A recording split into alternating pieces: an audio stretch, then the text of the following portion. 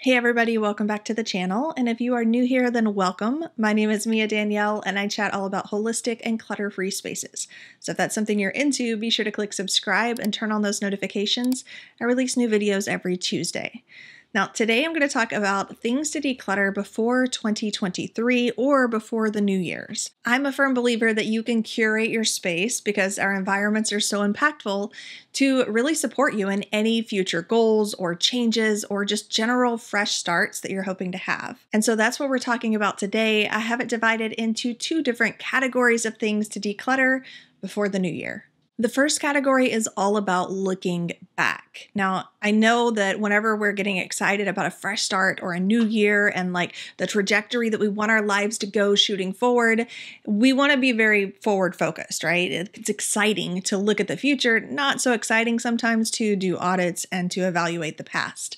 But I do think that the best place to start is looking backwards so that you can actually more easily get to where you're wanting to go. So let's talk about some of the things that fall under this category of looking back. Starting with old hobbies, things that you were into for a period of time, which we all pretty much get into something for a period of time. I was really into crocheting for a while, and then I started to realize when I put it away for the summer and the spring that I'm actually into crocheting in the fall and winter. It really helps me to have some kind of a cozy vibe type of task, So for me, in my mind, crocheting is now my fall and winter pastime. And so I know that I'm not going to need those things out and about and readily accessible for the rest of the year because the data has told me that I don't use it during those times. But there have been other things that I've been into in the past that maybe I hadn't used for many years that I had still held on to back before I started decluttering all of those things. And it can be really easy to hold on to those things thinking that someday I might get back into this, or I really enjoyed it in that part of my life, right? So maybe I'll get back into it next weekend, and it just never happens. I think this is where those audits and evaluations come in really handy because you're able to see the data of like time spent actually investing into this hobby or pastime, or how frequently you actually used any of those belongings over the past year or 6 months or multiple years maybe. I get it. I held on to my guitar from college for way beyond the time that I probably should have because I definitely was not learning to play it or use it. I held on to my art supplies for a long time before I finally decided, I enjoy art, I love art, I appreciate art, but I'm not actually using these art supplies. I'm not regularly creating these big oil canvas paintings that I did when I was in the classes to do them. So let me know down in the comments, are there things that you see yourself kind of being pulled into hobby-wise and then leaving behind and maybe still holding on to the materials or the equipment that goes along with that thing even years later? Number 2 is outgrown belongings. This is especially true if you have kids. There's really no need to hold on to things that just straight up don't fit them anymore. And holding on to a ton of clothes just for the future in case your younger kid wants them someday, or you have a future, baby and holding on to baby clothes. I mean, I understand that a lot of people are able to save tons of money by doing that, but you just have to be cautious and smart about the way that you do it. Maybe you don't hold on to everything, but you hold on to the best things or the things that you really got value out of. You don't have to keep everything just because you owned it once. Sometimes you might find that those things that you held on to or that you had the first time around aren't really worth keeping for the second time around because you just barely use them. But it's not just the kids. I mean, we change, our bodies change as we age. It's not necessarily all about gaining weight or losing weight. Sometimes we just change. Things fit us differently, or our style changes and the way that we spend our day-to-day lives change, and we just don't need those clothes because they don't fit into our lifestyle anymore. So it's a great time before you try to dig all into this fresh start and whatever changes you have coming in the upcoming year, that you let go of the things that aren't really going to fit in with those changes. Number 3 is holiday decor that didn't get used or that broke in the process. I feel like just about every year we have Christmas lights or Christmas, globe balls that stop working by the end of the season for some reason. Even if we buy them brand new, that happens to us a lot, that we have lights that will stop working before we even complete the season. But regardless, maybe you've had your lights for several years and now they've given out, or maybe you had some ornaments that broke when you were in the process of putting up the tree. That tends to happen just about every year for us as well. So any equipment that's broken or that you just did not reach for. There have definitely been years where some of the ornaments that we had used all of the years prior, the girls were like, I don't want to use those this year. Like, I don't like the pink icicle things anymore. I'm just not into it. And so maybe you've reached that point for some of your holiday decor and it's time to just let it go because you're probably not going to be using it next year either. Now you have a little time until you actually start putting your holiday things away, especially if we're talking about Christmas versus the fall and Halloween and Thanksgiving decor that you may have used or whatever holidays you celebrate. But you can keep that fresh in mind whenever you do take down your winter decor, that you are letting go of the things that you don't need to be storing for an entire another year. Number 4 is a little bit deeper and a little bit harder, and that is releasing negative relationships.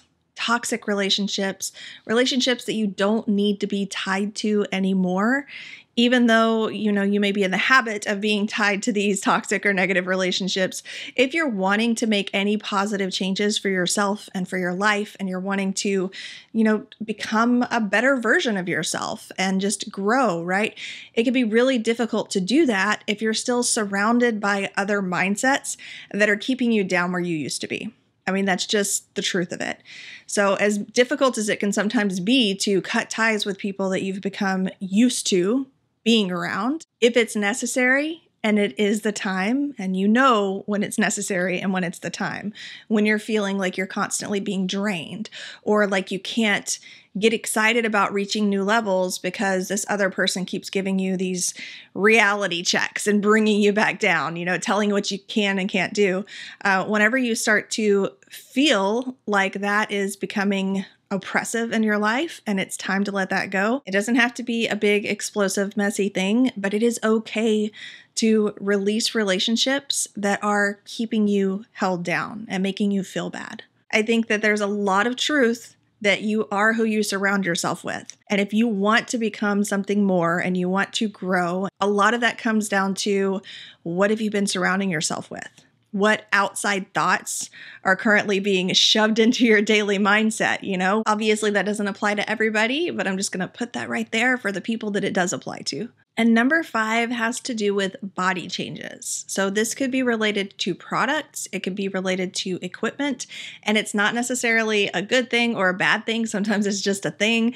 There are things that we buy, whether it is, products for our skin or an ergonomic chair because all of a sudden now we have back issues or we had some kind of an injury that's changed the types of products that we need in order to support ourselves on a daily basis. Or it could be dietary changes that you've made because you've noticed that you have more energy when you eat less of this and more of that. So I encourage you for number 5 here to take a look at your body and what it currently needs in order to be the most optimized, best next level version of yourself that's going to feel, soothed and supported on a regular basis. At some point in your life, you go from needing the anti-acne creams to needing mature skin creams that have totally different things in them. And there are a whole lot of stages in between that. One thing that we're kind of constantly having to do a balance with is finding out, well, what is right for me now? It may not be what was right for me a year ago. This could also be related to short-term changes. And I'm saying this as somebody who, recently went through a pregnancy and delivery and all of these good things. And it's a positive experience, right? But my body went through changes. There were different types of products that I needed for that period of my life, and I did not need some of the other products. And there were different types of clothes that I needed to be able to wear, and there were some clothes that I decided I was never likely going to wear again after this experience. There are just different events that happen in our lives that change the types of belongings that we need and will use going forward. And a lot of times people just kind of hold on to that and add the new things in without releasing the old and making space for something new. So that's looking back, but let's talk about looking forward. There are 5 things to consider when you're talking about looking forward, which is the fun part. It's the exciting part, right? But there are some things that you might need to declutter in order to move forward in some of these areas.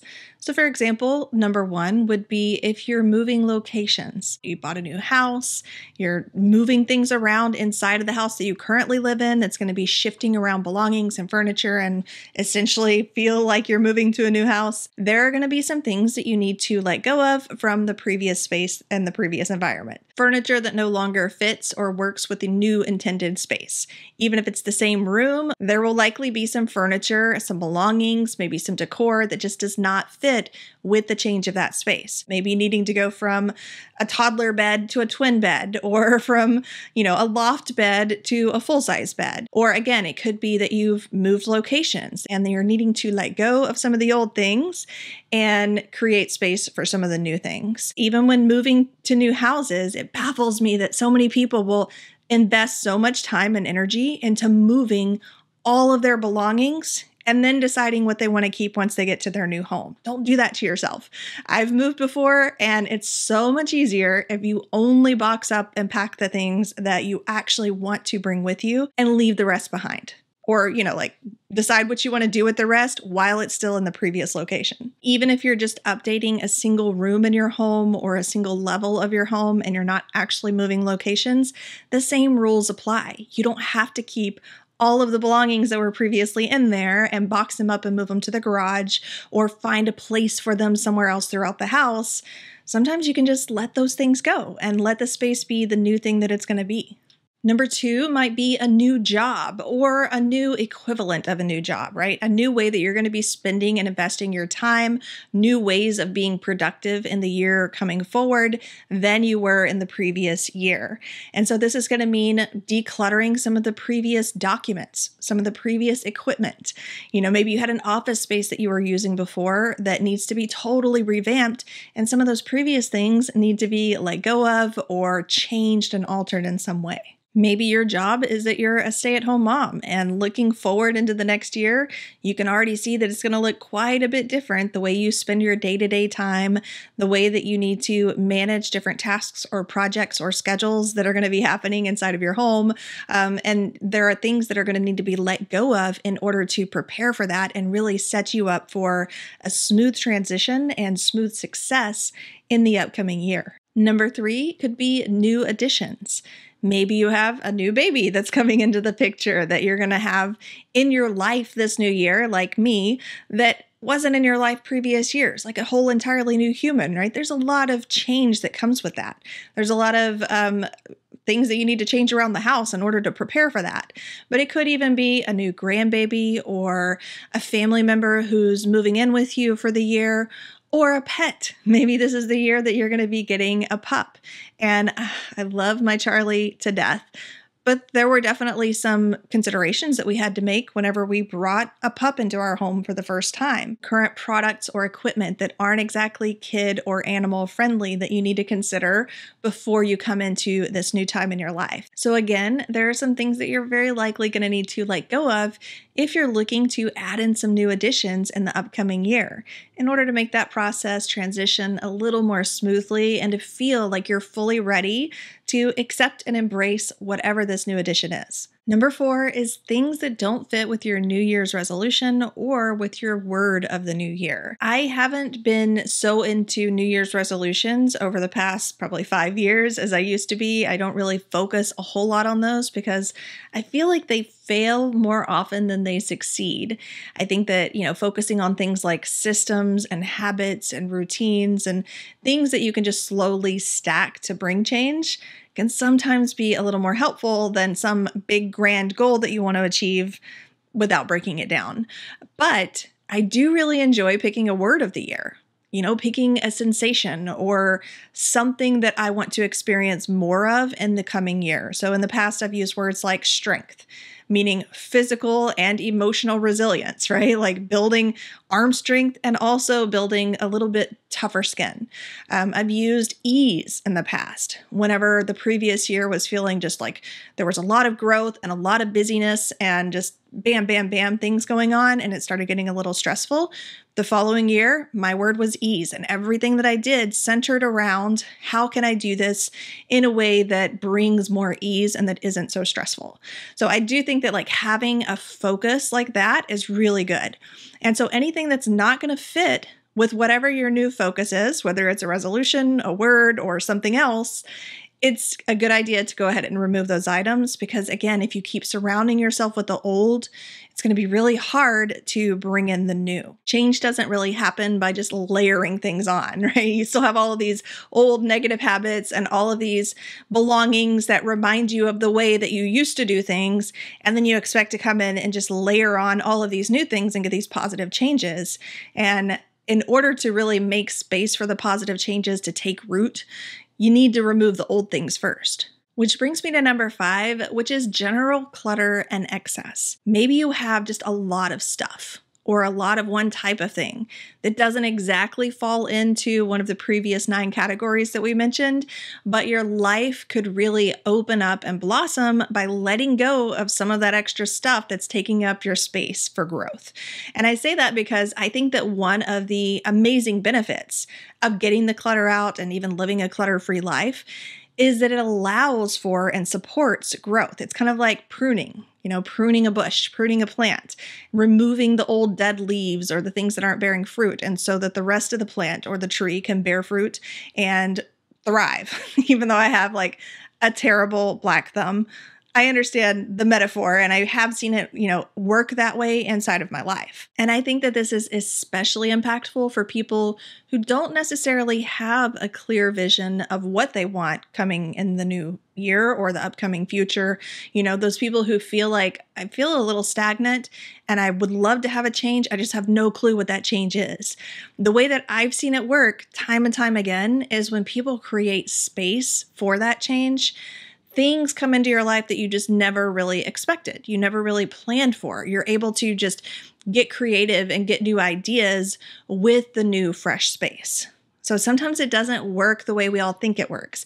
It would be great if we all had an exact idea of what trajectory we wanted come January of every year, but the reality is sometimes we don't. And sometimes we feel like we need a change and we aren't really sure what direction that should go in.